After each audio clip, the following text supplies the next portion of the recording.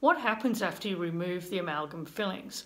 Well, I'm going to just tell you a little fact. It's actually illegal to throw any bits of amalgam into the bin or wash them down the sink. So what we do is we take those amalgams out and we replace them with a bio-friendly material that's non-toxic and isn't going to damage your health.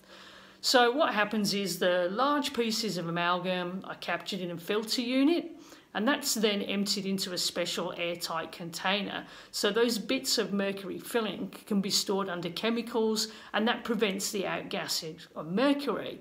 So it's pretty crazy that it's illegal to throw amalgam filling in the bin, yet we can put it in your teeth.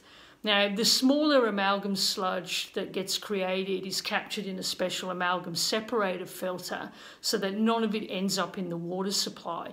So unlike most dental practices whose suction waste contains mercury and contributes to environmental pollution, ours doesn't do that because we are very, very strict on protecting the environment and capturing all our mercury waste.